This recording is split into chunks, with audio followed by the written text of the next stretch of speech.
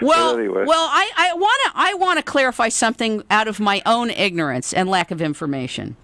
You know, years ago, John, when I was a young girl, I was told, or I read, and I don't remember which, because it was too many years ago, John, that distilled water leaches minerals out of your bones and your body. Is that true or not true, and why did we get that false information?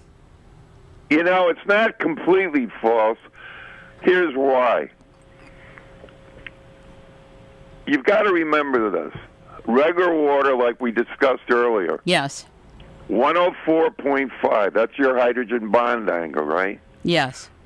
Regular distilled, the worst part of regular distilled, is the bond angle is 101 degrees, which means it takes more energy for your body to split water into hydrogen and oxygen so it can be assimilated. So in other words, you're using more energy. That's the worst part of it. Now, as far as just saying, well, drinking regular distilled water, you know, leaches minerals and all that kind of thing, it's absolute baloney, and I'm a good example of that. I've been drinking this water for what?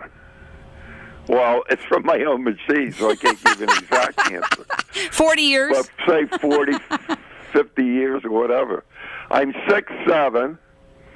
I never broke a bone in my life. I'm going to knock on wood now.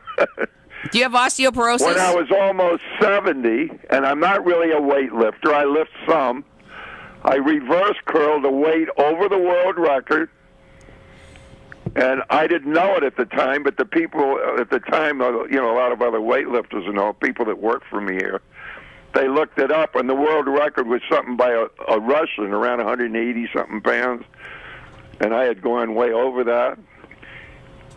And it's all because of the water. The other thing